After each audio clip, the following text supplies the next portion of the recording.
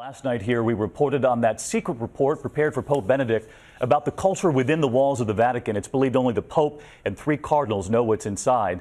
Late word tonight on just what Pope Benedict will be called after he resigns. And so I want to bring in ABC's Global Affairs anchor, Christian Amanpour in Rome tonight. Christian, always great to see you. And first here, what have we learned about Pope Benedict once he officially steps down? We were told by the Vatican that the Pope will continue to be called Benedict, he will be called His Holiness, and he will be given the title Pope Emeritus. We understand that he'll continue to wear white, but not the, elaborate papal vestments. It'll be a simple white cassock, that he will dispense with his signature red Prada shoes and perhaps wear some brown leather shoes, and that he will live in a monastery here within the Vatican. Putting the red Prada shoes aside, a very quiet scene behind you there tonight, Christian, but tomorrow a much different picture.